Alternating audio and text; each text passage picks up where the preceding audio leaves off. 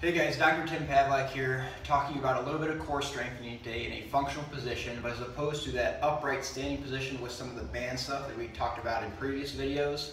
I want to do something lying down on your back that's a little bit less aggressive. It could be good for someone who has shoulder pain when they're trying to do functional core strength, or low back pain, or just for sport. So you start in this position with your feet bent up to that 90-degree angle and your hands are under the small of your back. What your hands are acting as pressure sensors. So as we're going through this, you should never feel more or less pressure on your hands that are under the small of your back. They should stay the same. You're going to start by taking a deep breath in and breathing out. As you breathe out, I want you to think about tightening down rectus abdominis and oblique. So if someone were to come and push here or push on the inside, it should feel equally firm. You're not just flexing your abs, you're flexing your core and muscles that are associated with that.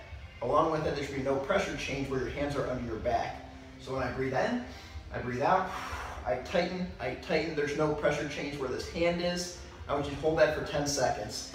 If you're able to hold that for 10 seconds, repeat that 5 times, and if it's not fatiguing or not challenging, then you start to progress. There are 3 different ways to progress. Each one would be the same rep range, 5 times for a 10-second hold with different movement patterns. This is easy. There's no fatigue. You're able to hold that 5 times 10 seconds. I want you to start with raising both of your elbows off the ground. Hands are on the back, my elbows are not elevated off the ground, just barely kind of floating there. And go through 5 times 10 seconds. Continue along when this is easy. Go through and go one leg, barely elevated off the ground. And you can do this obviously on both sides, 5 times 10 seconds.